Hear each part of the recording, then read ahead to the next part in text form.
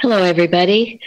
This morning is November 9th, 2019, and we welcome you to our Bible study. Thank you all for joining us. We are recording today from the Plainfield Christian Science Church Independent, Plainfield, New Jersey, the United States of America, and we welcome you all. Our moderator today is Thomas from New York.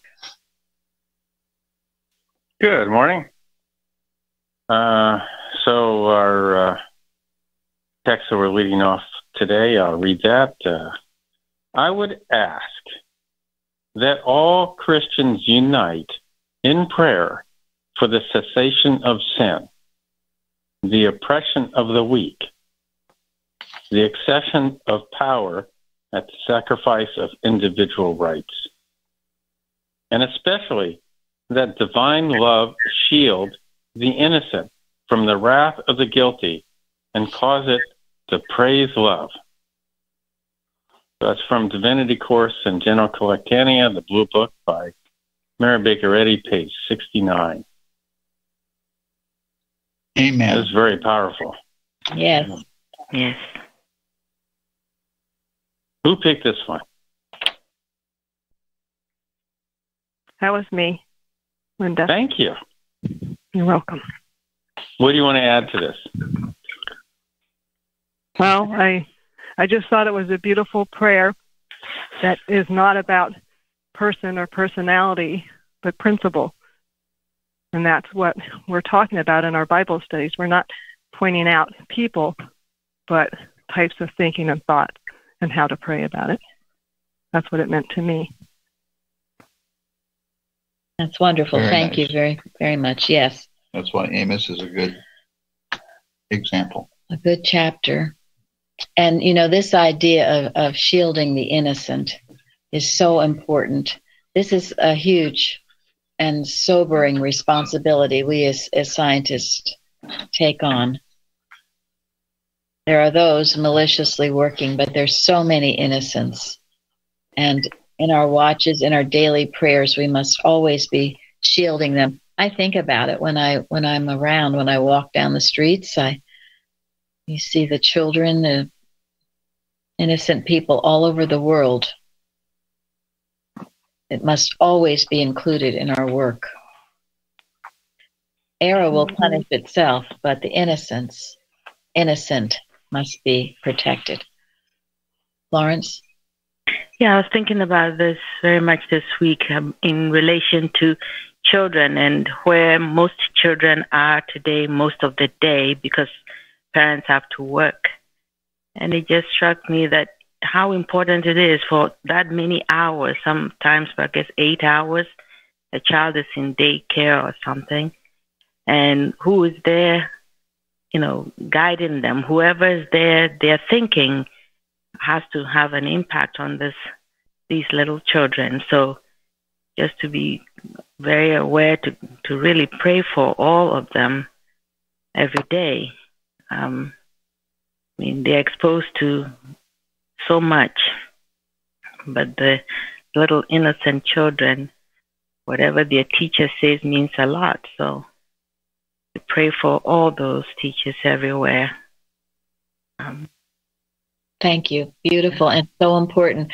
Shardy and Linda, a while ago, we had a watch on that, which I have kept in my Bible to work with really every morning, that the influence is all divine, because they are getting it. They're getting all kinds of influences. And as they grow older in the textbooks and other things, erroneous influence. But if you bring up a child in the way, he will be obedient. Yeah, he will follow it. But the prayerful work needs to be done. Mrs. Evans used to feel very strongly that these daycare centers and everything, it was communist. You send your babies off to daycare and you don't know who's influencing them. And it's also very sobering thought.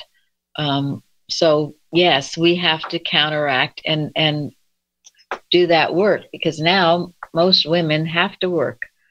And many, many children are put into daycare, including, our own grandchildren. So, and the enemy would love to infiltrate our schools and our daycare centers. They would love to. So we need to protect them.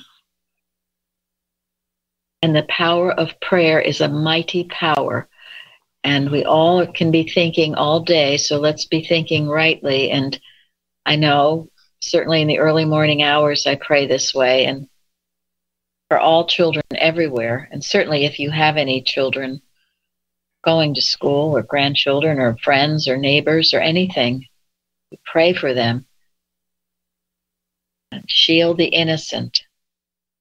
And that watch, maybe you can put it on the carousel or something. It was a very excellent watch on this. Thank you very much, Florence.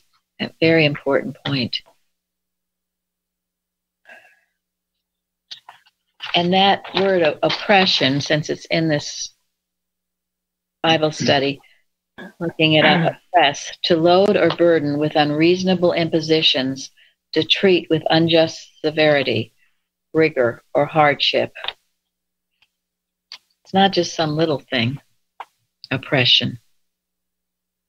And to an extent, we all are oppressed some way. Thank whatever that incessant error keeps on talking, no matter how much you try to pray, it's an oppression. We all oppressed, I feel, in some way. Well, that's a very good point. All error is an oppression if we allow it. The oppression of the human mind. And it will accuse you day and night if you let it. And it's always unreasonable. And Mrs. Eddy speaks to that in Science and Health. First, the freedom of the oppression of the slaves, but she said there's a greater oppression, and that's the human mind. And of course, that had led to the oppression of the slaves. Any kind of oppression, the human mind is behind it. We have learned here the human mind is a killer. There is not one good thing about it, because all it can do is destroy itself. So that's why the importance of staying out of the human mind and the human beliefs that are prevalent.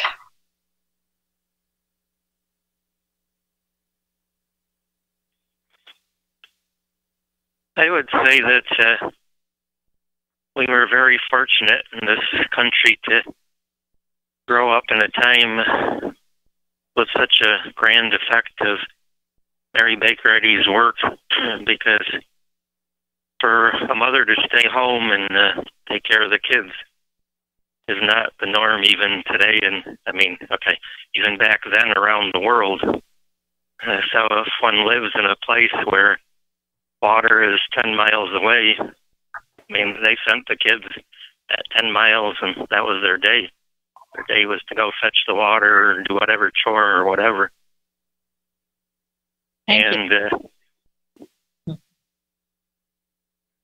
You're right. We are very fortunate to live in a country that gave birth to Christian Science. That is the purpose of our nation, of our country. It was interesting because in speaking with Parthens recently, I mean, certainly that was the main reason of our country, is to give birth to Christian Science. But he also said, Parthens said, that our country was formed also to... An example to the world. Evangelize? Yes, evangelize the world to Christianity. Christ Christianity? Yes, Christ Christianity, not just old theology.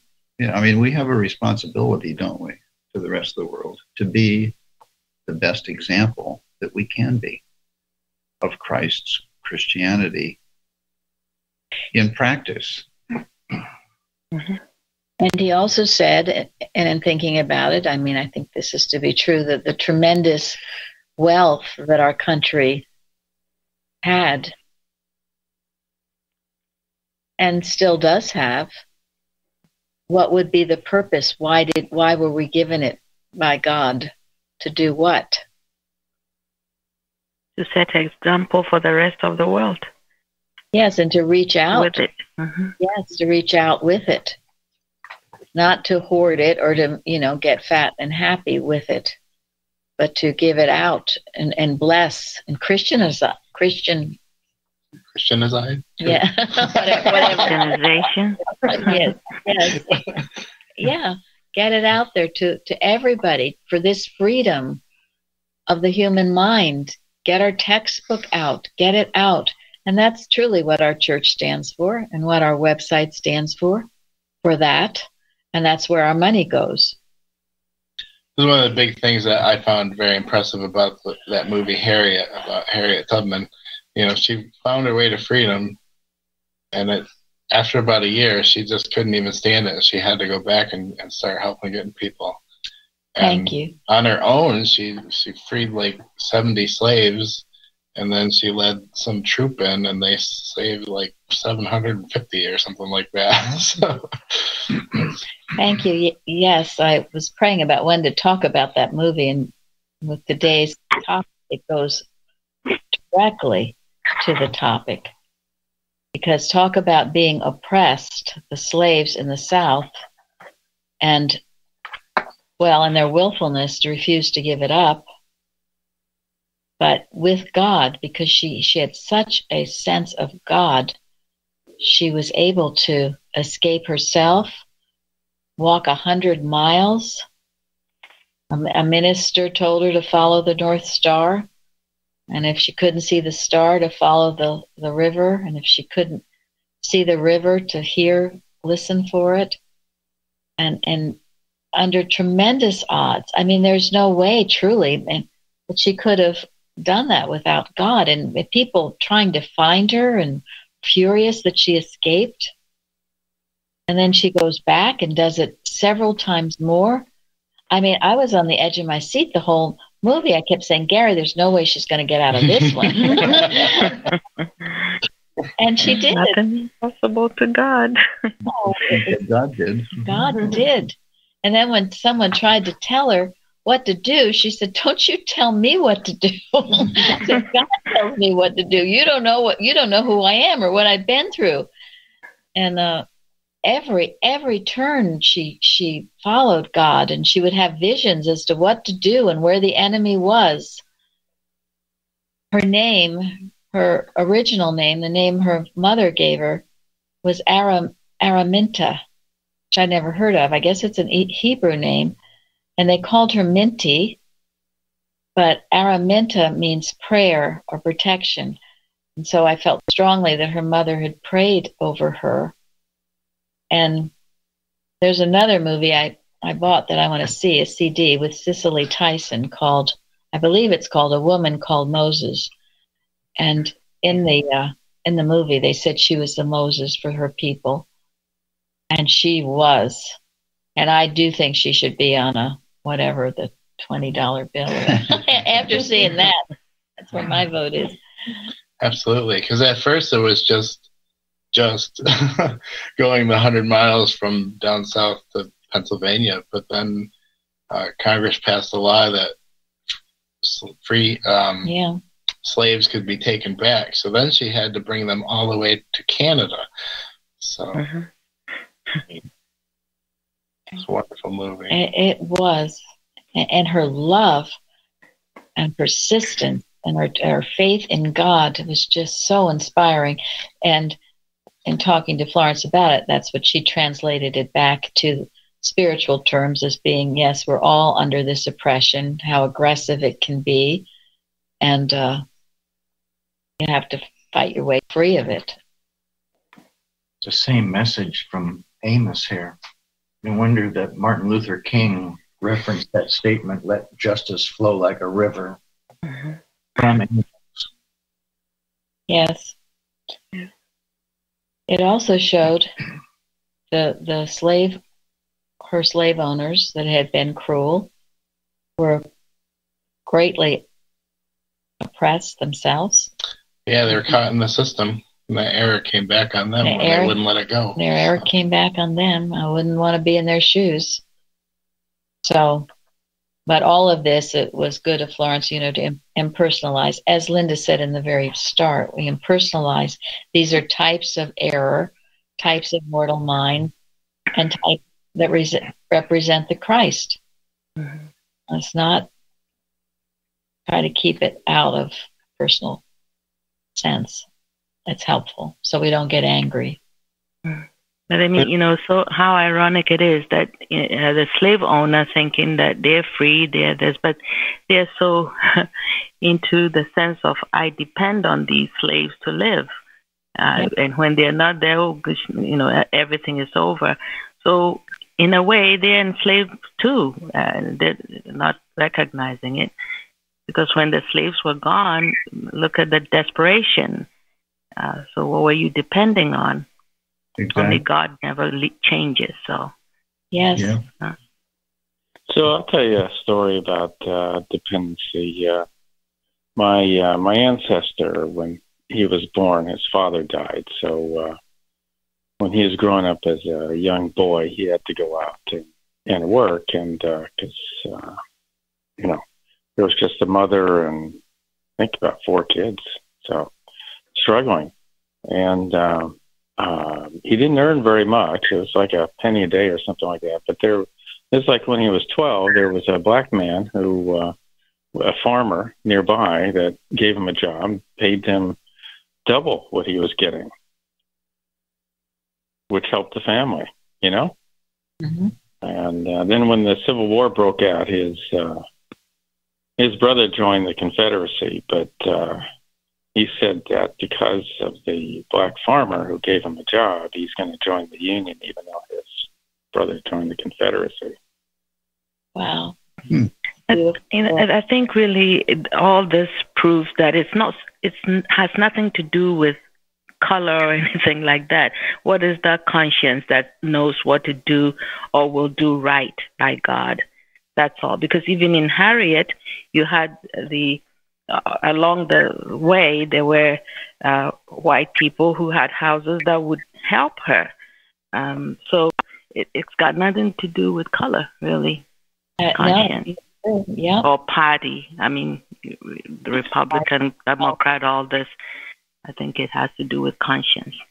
Yes. Exactly. Well, I think that's perfect, because it's not really race or ethnicity or country of origin, but it's your thinking. Mm-hmm. It's where your heart is. And it was interesting because everyone who did right and everyone that was protected, they were all faith-based. They all believed in God. Mm-hmm. And that was the difference all the way through. And one thing I was so grateful about the movie was because now today, Hollywood often, I understand that movie Unbroken never really mentioned, was a man who was taken a prisoner of war and survived it. But they never mentioned how God-fearing he was. They kept that part of it out, although if you read the book, it's in the book. But this movie was full of God, and that was what made it so powerful. So while we're talking about it, I mentioned one thing. Oh, yeah. I remembered this the second morning waking up after seeing the movie. She was getting some grief for wanting to go back to help. And she said, it may be God that's speaking to me, but it's still my own feet that's doing the walking. And that really just struck me that, it's not just wishful thinking. It's not just thinking good thoughts. You got to get out there and do something. And she realized that. So it was just really impressive. Yes. Mm-hmm.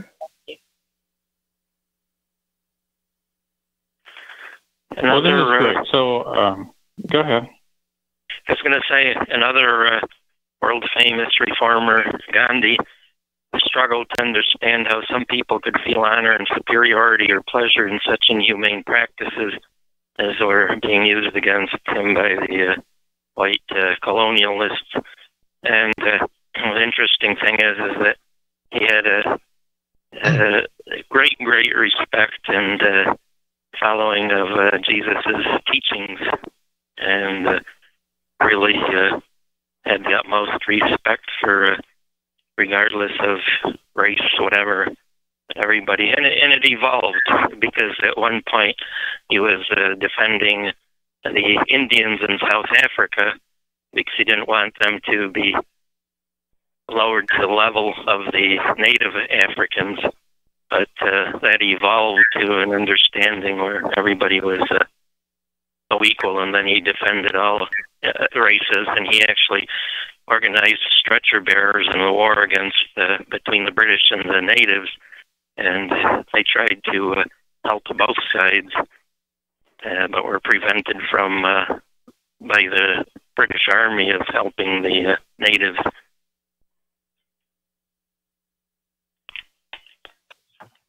Okay. Anybody? All right.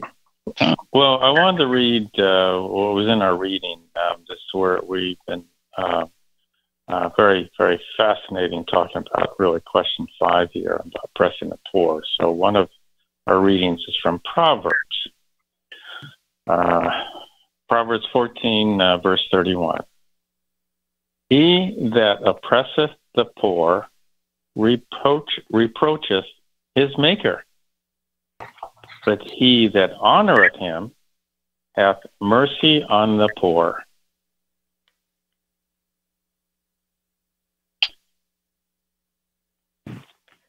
I don't know if this is a good time, but I kind of wanted to revisit some of what was going on in Israel, and I don't remember if we've done this already. But when Amos was preaching, he went up to the northern kingdom, which we mentioned. And at the time, in the southern kingdom, I believe it was King Uzziah, who was known to be a good king. But up in the north, Jeroboam had been king. And at the time, and then it was Jeroboam too, but they were not related when Amos was there. But the original Jeroboam, who had worked under King Solomon, had been promised that if he followed God and listened to God, he would be blessed. But he chose not to do that and started to lead that area, which Amos was preaching against, into heavy idolatry. And in it, he put up 2 golden calves and made the priests celebrate them. And they even refer to this specific idolatry as the sin of Jeroboam in chapters King 1 and 2. And I guess he lasted for about 22 years. But he led this kingdom into sin. And apparently all of the, after following him, the different kings continued this as well. So this is what Amos is addressing. And it was interesting. One of the things I came across in a commentary was they used the word drunk on their own economic excess, intent on strengthening their financial position, but there was no God in it. And I found that probably the most interesting thing this time when I was preparing was I kept coming across all these kings and the difference between the ones who chose to uphold and follow the principles of God and those who did not, and the consistent ending of both. There's no gray area. If you followed God, it ended well. And even though there was prosperity, it did not end well for the northern kingdom. And then I do believe Spurgeon also refers to, I'm going to see if I can find it. He makes a comment. He says, I can hardly, he quotes someone who says, I can hardly understand your being at ease and self-righteousness. And there was a lot of this word ease that kept coming up. And it really made me think, because that's a very sneaky trap of, I think, the human mind, this desire for ease. But I do also believe all this idolatry led them into all these behaviors that we're going to address in the Bible study. It's not that those were specific, those were the outcomes of idolatry, which was really the true sin. But that's all I have to add for now. Thank you. Well, that's beautiful. Mm-hmm. I mean, that's so much of what's in Amos. I mean, like you said, when the kingdom split and the northern kingdom went its own way, they were very strong militarily. They were very strong economically. And they felt like they had to set up their new religion. So like you said, in Bethel and Dan, they put up these golden calves and worship them. And then you're talking about how then that led into, a life of ease. And it's interesting how all this kind of seems relevant today, you know what I mean? So. Very much. Very much so. I think that goes back to what was said in the beginning about oppressing the poor, because how do you qualify as prosperity? Does prosperity mean that there's 5 billionaires running everything, or does it mean that everybody is sharing in the wealth? It also had to do with what the people were doing with their prosperity, because there were very godly kings who did right by the prosperity. That's the point. Exactly. That's all you should do with it. I mean, if you recognize that God gave you, then you would do, you have to do right with it. And Thomas, what you just read in the Proverbs about the poor, he that oppresseth the poor reproacheth his maker. That reproach means to treat with contempt God. So it ought to give us pause to do what's not of God.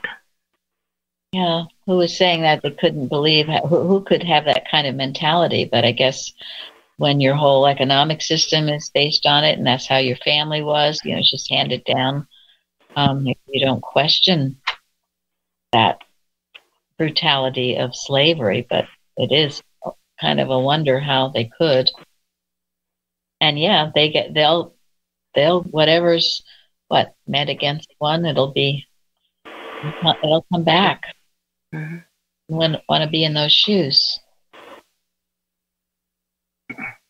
But we need to remember that God gave us all good when he created us. And the attitude of the attitude of not having enough is really wrong. It's not faith in God. So prosperity is the normal, natural result of obedience to divine principle, and it should be welcomed and accepted and used for God's purpose. Not to get to where you worship the effect of God's goodness, but to remember that all good is from above. There's something in Amos where he prophesies a famine, but it was the famine of not hearing the word of the Lord. There's a great lack of hearing his word and being able to follow it. So one of the aspects of prosperity is the prosperity of knowing our Father, hearing his direction, and willingly obeying him. There's that element of prosperity as well. Yeah, and I would say that the famine of not hearing God's word usually follows perhaps a real famine. And Matthew Henry says that pestilence is God's messenger. When we don't get it one way, we're going to get it some other way. And again, thinking about that Harriet story, all her oppression, it led her to this tremendous faith in God. She was so much more blessed than the slave owners, wasn't she? She was the one blessed. Through all that hardship, she was the one blessed. Slave owners were not. And I do have to add, too, because my understanding is a lot of these slave owners did go to church. They, quote, were religious, unquote. But that also was brought out in this chapter, Amos. What good is it if you do all these things if you don't live it? It's of no good. That's what they were doing in Bethel, I guess, the hypocritical worship. Hypocritical worship. Who else was speaking? I wanted to share something at this point from what you just said about Harriet being taken care of. And supported by God because of her trust in him.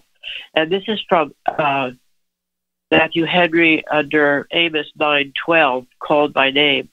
God marvelously preserves his elect amidst the most fearful confusions and miseries. When all seems desperate, he wonderfully revives his church and blesses her with all spiritual blessings in Christ Jesus. And great shall be the glory of that period in which not one good thing promised remained unfulfilled. End quote. Thank you. So, Bruce, I just want to say thank you for bringing that up about the famine, and Mary for talking about that. So that's in Amos chapter 8, verse 11, where it talks about a famine of hearing of the word of the Lord, you know. And it's so fascinating. With so much is in here in Amos. In chapter 4, verse 13, Amos is telling us that God talks to us. But then if we don't listen to him, we won't hear him. But it's just great the way he puts this in there, you know. So this is Amos chapter 4, verse 13, about God talking to us. And then Amos chapter 8, verse 11, where if we turn away from God, there's going to be a famine of hearing of the word of the Lord. Mm-hmm. That is the great grave danger of a secular life, secular nation. We need to heed the warnings in our lives individually when things go wrong, not to just think, oh, it's just something going wrong. No, these are warnings that you're off the path and you should be waking up. And it is certainly true as a nation. Well, you know, also makes me think, I was reading in Amos, and I was a little bit surprised to find this. I mean, I think I read it before, but it just didn't sink in. But chapter 5, verse 26, it talks about the tabernacle of Moloch, which I had no clue what that was. But does that ring a bell with anybody in the current news these days about the tabernacle of Moloch?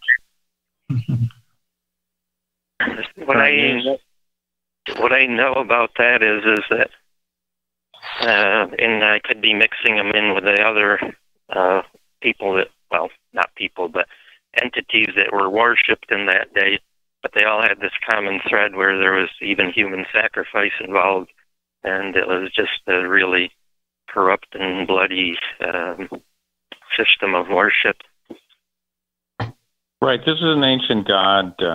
Canaanites and probably other people worshipped him, but it was child sacrifice to the god of Moloch. Mm-hmm. Okay, so the current news is that there's a giant statue of Moloch that's put at the entrance at the Colosseum in Rome right now. So when you go to visit the Colosseum, where they persecuted the Christians, you're going to see this big statue of Moloch where they representing child sacrifice. Yikes.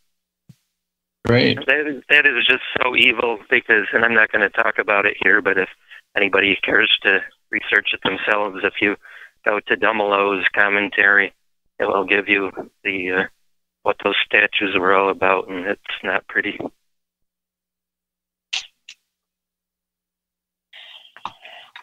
And, you know, that's what these 8 and 9 month abortions now, what do you think that is? It's being made legal in various states. What is that? And also, Mary, you brought this up before about Amos and abortion. I thought that was fascinating. Yeah. Just want to mention that. So if you want to talk about it, but I mean, Amos has so much in this book here. It is amazing. Yeah, and what I remember reading was the child sacrifice. The ones that were doing that, their punishment was the worst. And I thought, too, it was interesting. I read in a commentary, isn't it telling that the world is fine with the parts of the Bible that talk about love and joy and peace? But as soon as we start talking about sin and judgment and curse, they want to stop up their ears and tell us to stop speaking. And so the world doesn't want to hear God's word, and they will hate us for it. But don't make it about us. Just be the messengers we're called to be. And this is why, too, I guess the Bible, who wants to read this horrible stuff? But this is why we have to read it. Because what is shaping our rules and our laws today? We're becoming more and more secular when we allow this. I mean, it was unbelievable to me that these could be passed in various states. It's a killing of a child, sacrificial killing of a child. And it goes by as, I don't know what. I don't know how people could be so asleep to this. It's okay. And then we know it's the selling of the body parts. Some people are making a lot of money off of this.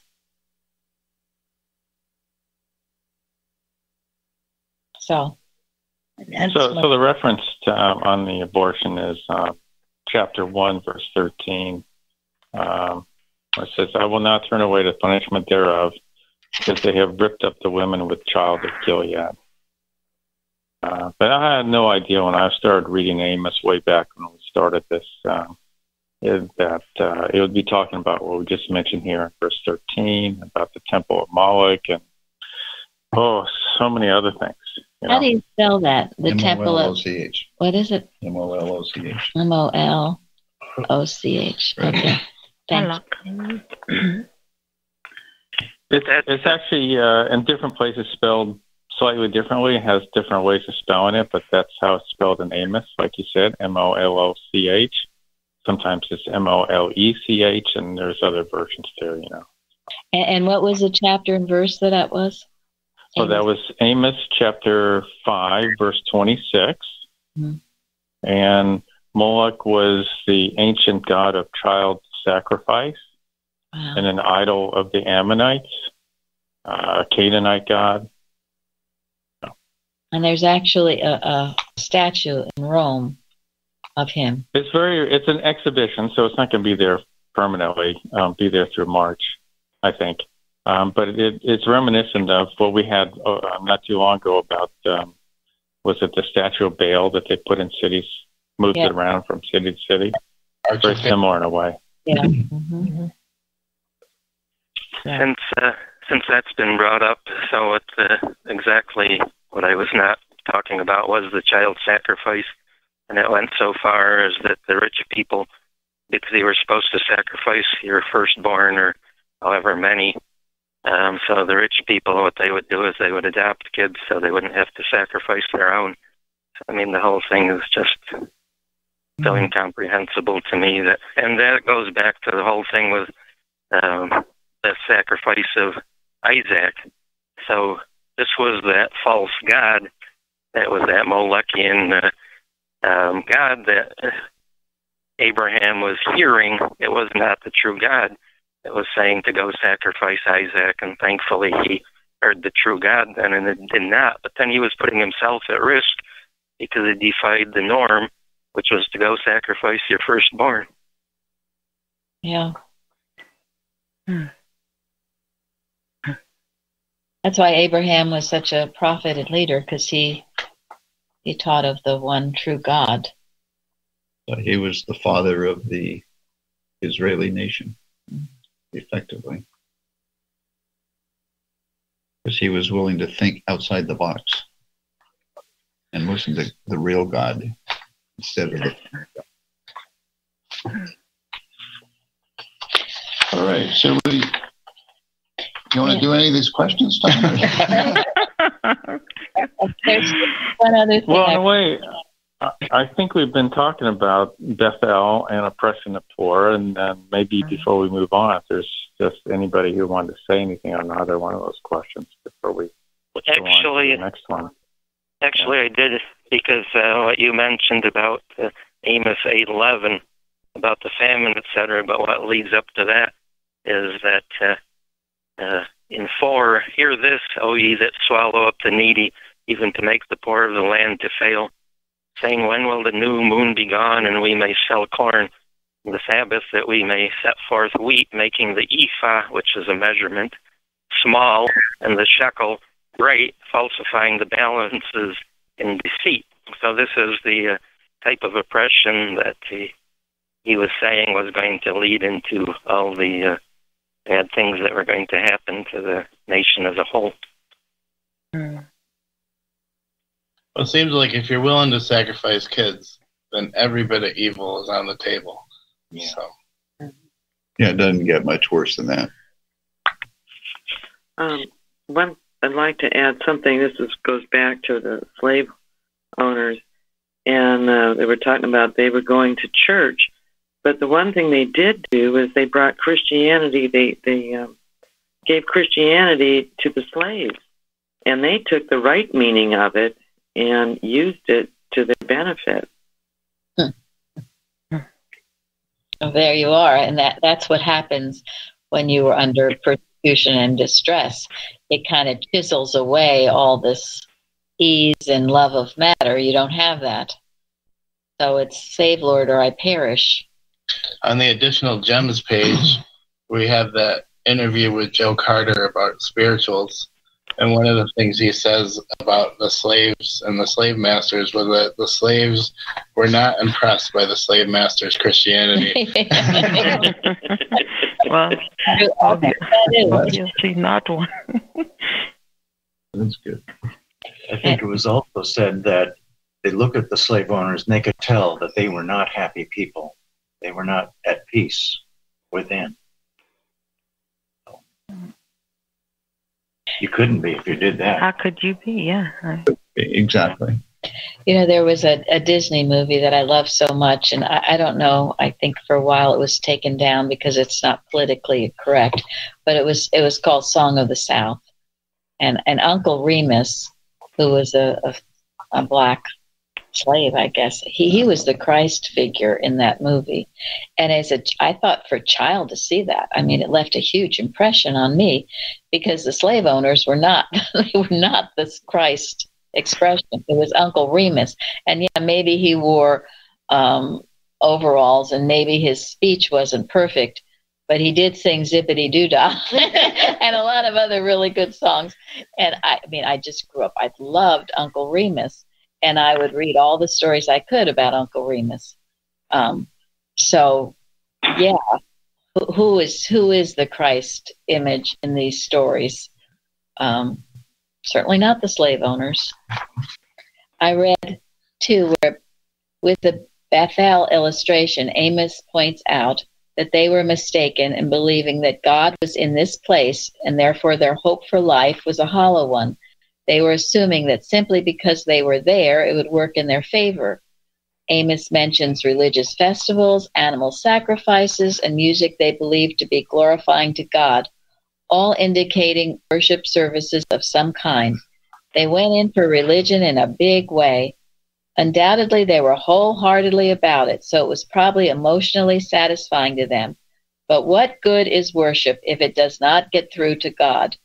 This is what Amos reveals to them. All their enthusiasm was for naught, because their daily lives did not match God's standards, God's plumb line. So, and I do think that's why Mrs. Eddy in our churches, there's no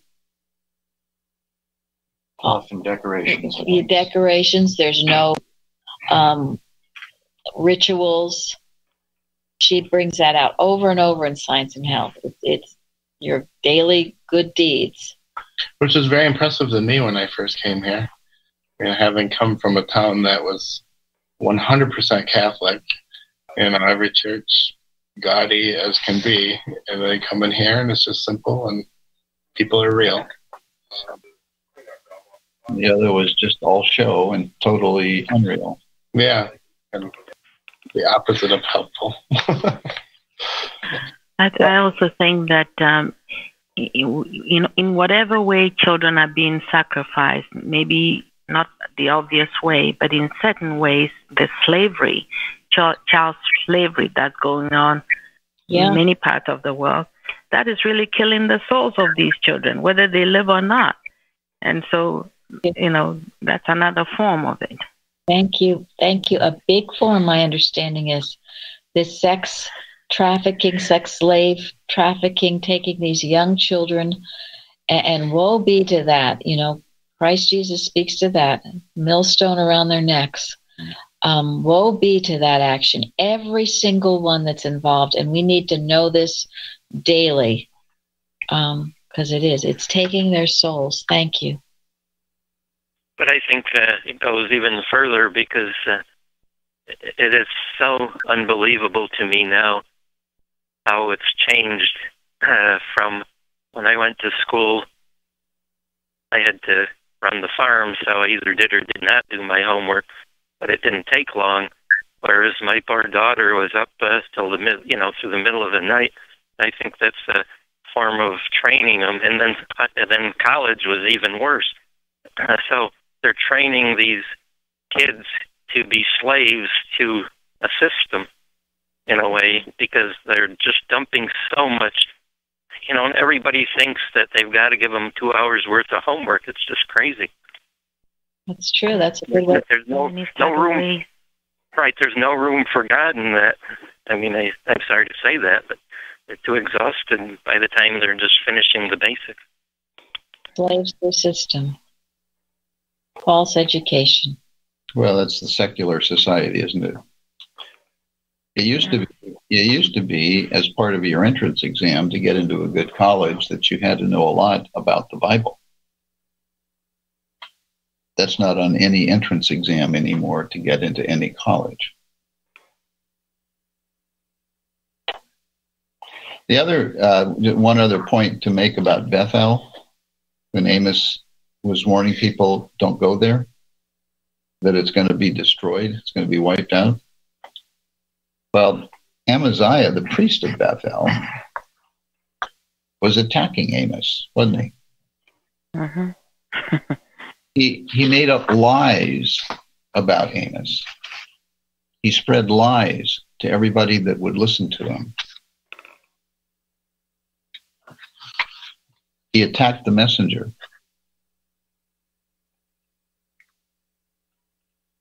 And how often have we ever seen that happen? That's pretty relevant today.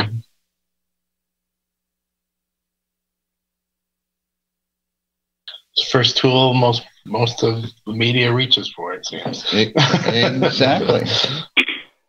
You got a lot of lie creating going on. So it makes it challenging for us, when we listen to whatever we listen to, ask the question, is this truth or is it a lie?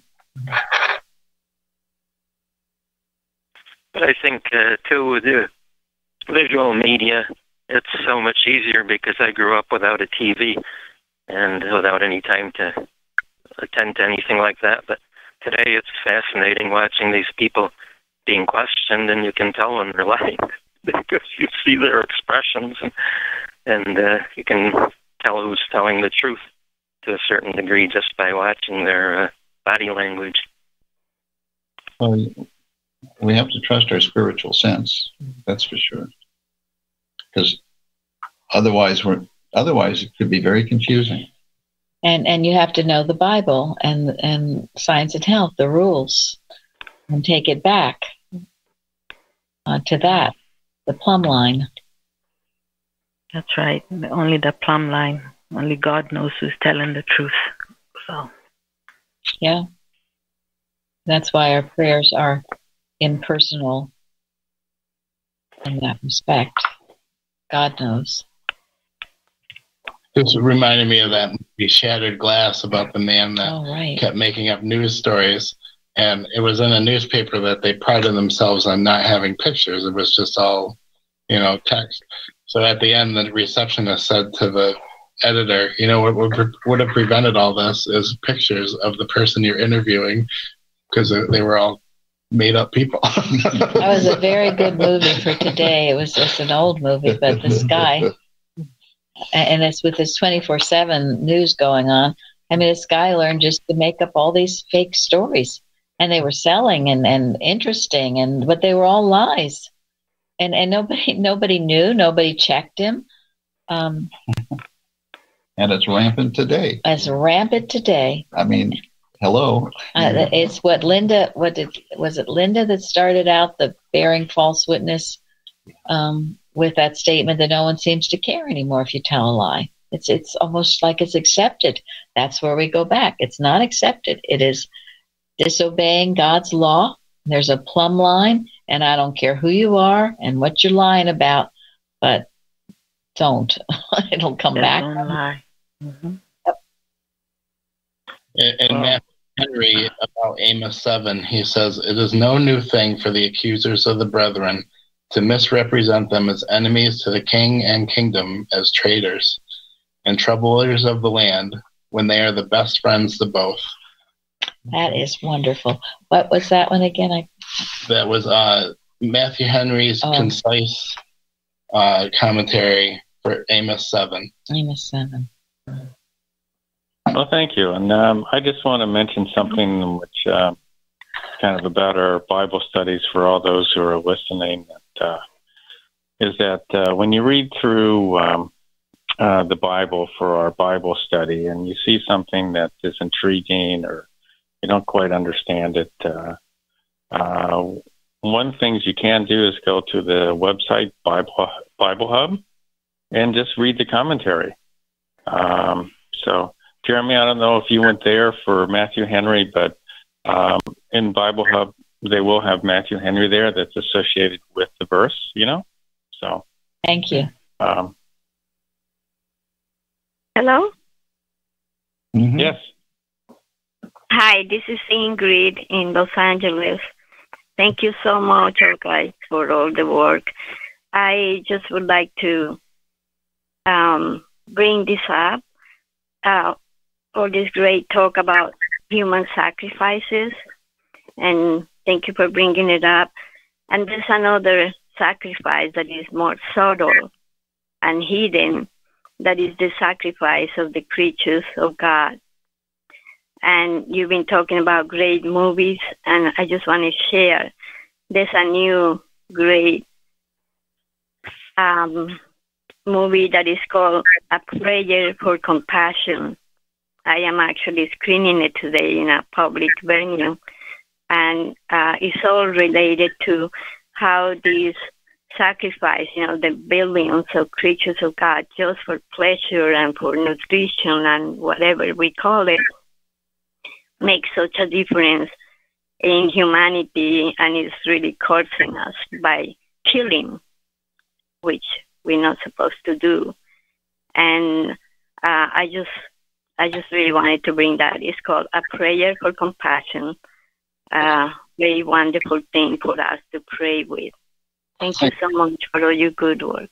Thank you very much, Ingrid. Very true. Very true. The way we treat animals is very indicative of a society.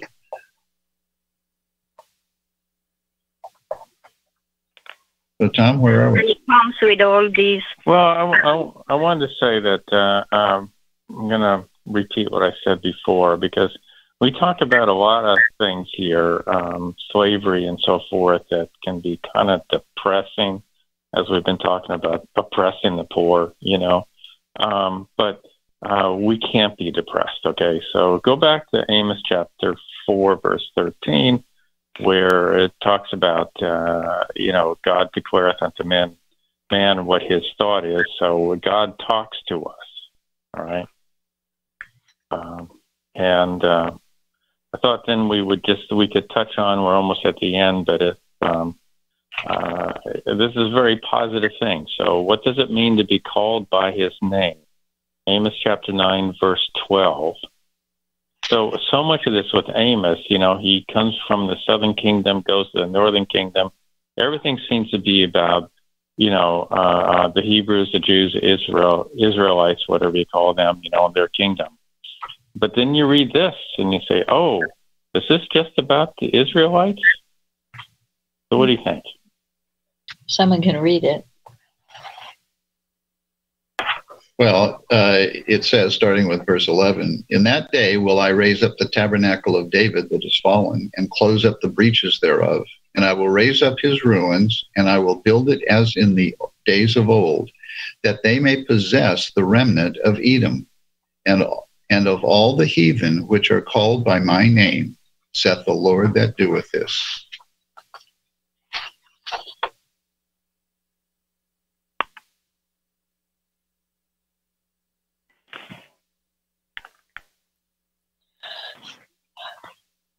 Well, I read that possess the remnant of Eden. I think this was Matthew Henry. That is, that the Christ may have given him for his inheritance even the uttermost parts of the earth for his possession. And of course, so what is it to be called by his name? To belong to God. Yes. To come in his power and his authority.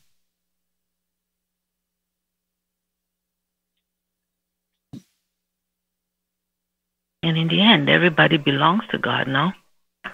Yes, everybody. Everyone has that ability. So David came to Goliath in the name of the Lord Almighty.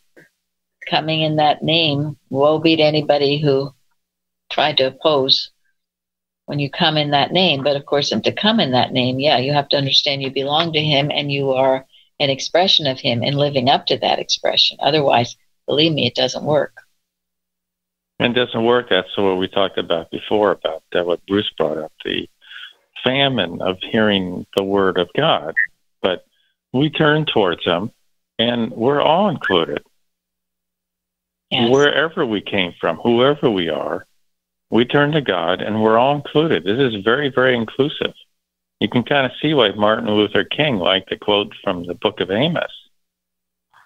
Yeah.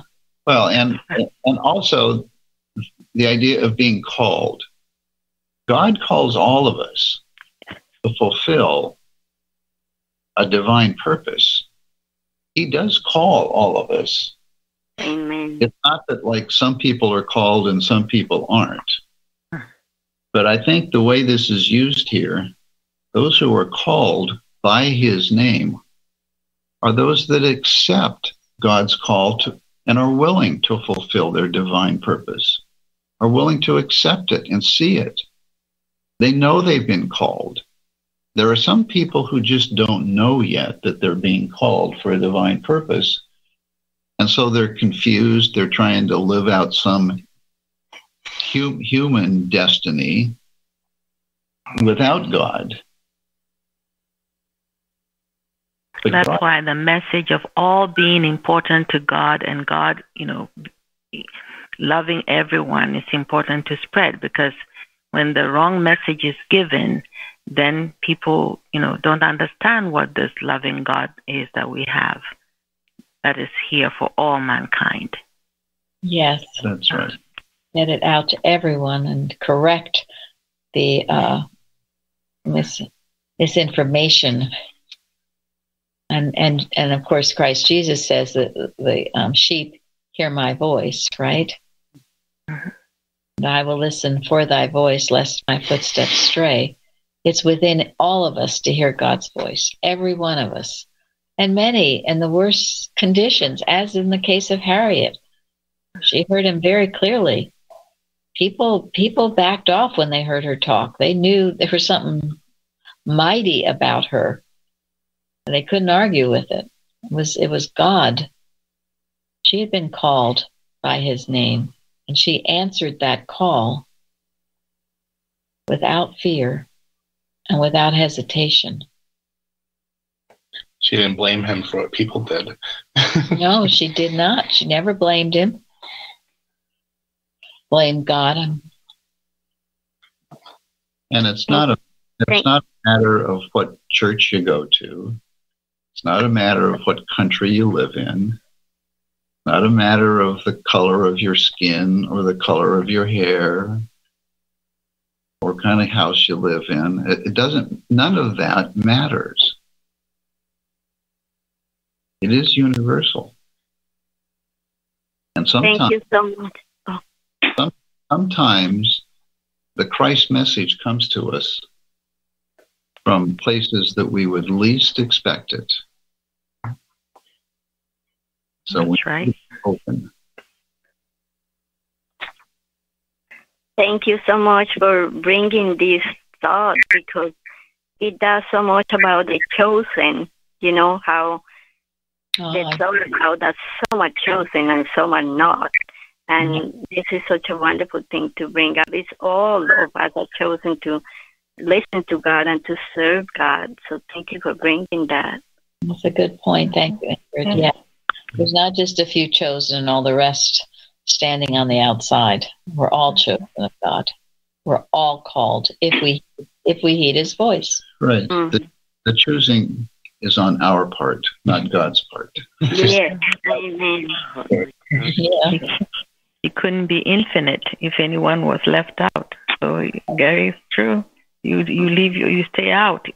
And especially sometimes when you really don't know this good God. So we have to, our prayers are for everyone, that they might know him. Thank you. In researching Hallowed Be Thy Name, I came up, found somewhere a very nice explanation of that. That name also means character. So knowing God's name is knowing his beautiful, perfect, loving character. Mm-hmm. I thought this also went along with learning to trust your spiritual sense and see that God is God and he's good and he loves you. Yep. And Mrs. Eddy starts the textbook. Ignorance is no longer the stepping stone, is it? Yeah. It's the wrong understanding of him that. Yeah, we have to have some kind of understanding of the nature of God in order to know what it is that we should be obedient to.